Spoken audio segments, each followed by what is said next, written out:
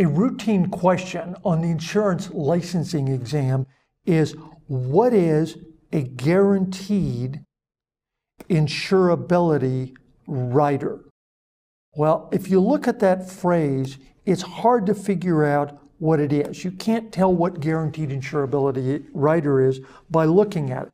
But if we concentrate on the first part, guaranteed insurability, that means no physical exam. So I am guaranteed to be insurable. I don't have to take the physical exam, and your insurance company will sell me more insurance. So this is a rider. So let's assume I've already got my policy for, let's say $100,000, and presumably this is a whole life policy. If you put this guaranteed insurability rider in it, then I can buy more insurance.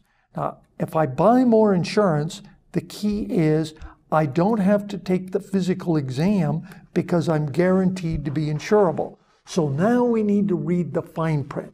What the exam will say is I can buy more insurance if I get married, fine. If I have a child, perfect. Or perhaps every so many years, for example, every 5 years, I can buy more insurance. Now, you don't want an 85-year-old buying more insurance. So I'll bet you'll limit this to, let's say, to age 45 or so. After that, I can't buy any more insurance.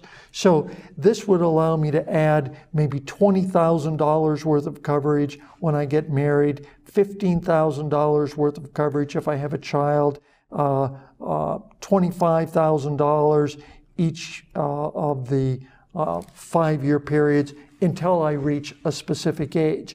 The exam won't ask you those dollar amounts because they vary from company to company. The exam, though, will say, does this allow you to buy more insurance anytime you want to? No, only when these set events occur.